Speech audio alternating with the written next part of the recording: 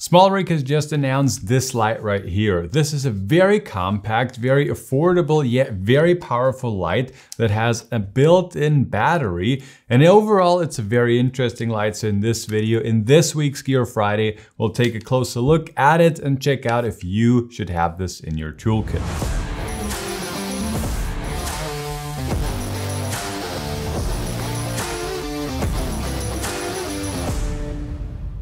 Alright, so welcome back to a new Gear Friday video where every Friday I take a closer look at some of my favorite pieces of equipment or at some of the pieces of gear that I don't like at all. And in this week's episode, I'll take a closer look at the Smallrig RC 60B. So if you decide to order this light, this is the package that it comes in. I think it looks pretty cool. And now let's take a closer look at what you get. So first of all, and very obviously, of course, you do get the light itself. And the light also does come with sort of a mini protection for the light source at the front. Besides the light itself, you do also get this mini reflector. You can basically just mount that in and then you have, a setup like this. And talking about a setup, it does also come with a mini table tripod and you can screw that in at the bottom. It does have a 1/4-inch screw. And now basically you have a very portable and very awesome light source. And as I mentioned before, you can basically just turn that on super easily.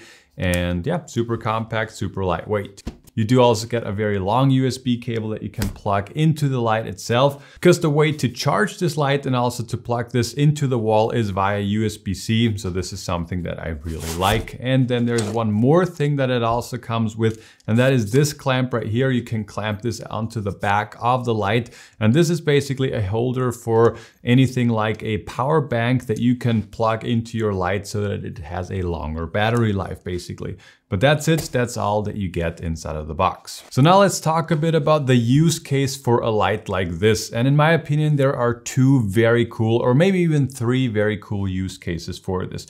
The first one is very obvious since this is very lightweight, very compact, and it does have a built-in battery. You can very easily take this with you on the go, maybe attach something like a mini softbox. And if you're filming with a gimbal, for example, and you have a second person holding that light, you will have perfect light every time. Second use case is you can of course use it in a studio as I'm doing right now. Just attach a very big softbox onto the top of this light source and then you will have a very soft, very diffused light as you're also seeing it right now. And the third use case, and one of my favorite use cases to be honest, is you can also use this as a backlight to separate yourself from the background. So I'm currently using like an RGB light, and this is not an RGB light, but it is bicolor, and here on the side you do have a screen and you can basically change the color temperature from 2007 Kelvin all the way up to 6500 Kelvins. And yeah, just placing a light like this behind yourself and create an outline of yourself and separating yourself from the background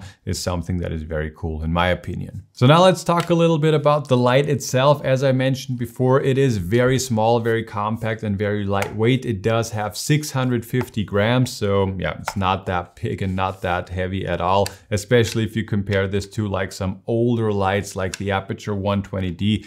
Even just, the plug-in thing that you have to carry with it, I think even that is just heavier than this entire light source. So that's super cool. The entire user interface, it's like super easy to use. You basically have this very tiny screen here on the side, and then you can see the light output. You can see the current color temperature that you have built in. You do also have a bunch of different modes. So if you want like a firework or a candle or something like this. So yeah, everything can be, dialed in just directly on the light itself, and you don't need any, like remote control or any app or anything like this. As I've mentioned before, this light does also have a battery built in, which is really cool, and I think something that you don't see very often these days. But Smallrig is claiming that you can get a battery life of up to 45 minutes, and in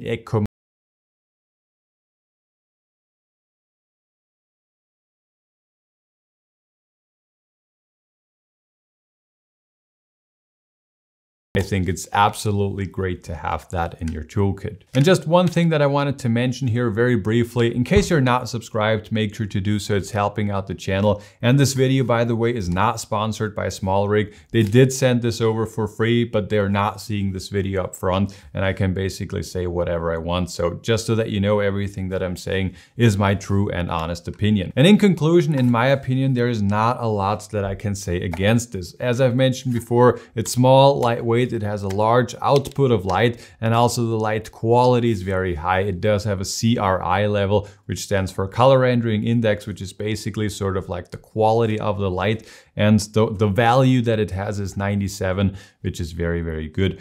You know, maybe one downside that I could be thinking of is the built-in fan. I'm not sure if you can hear that.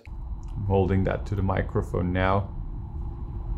So yeah, that is maybe a bit louder than I wanted to have, but also if I'm using this as a key light here, for example, I can still use that no problem, and also as a backlight. So it's just a bit louder than I would love it to be, but it's also not that bad and very, very comparable to a lot of other options out there as well. So long story short, if you are in the market for a very small lightweight lights that you can also bring with you on the go, but you can also use it in the studio plugged into the wall, I would definitely check that out. I will also link that down below. And in case you have not seen the video where I'm taking a closer look at the Blackmagic video app, then definitely make sure to click this video over there. Bye bye.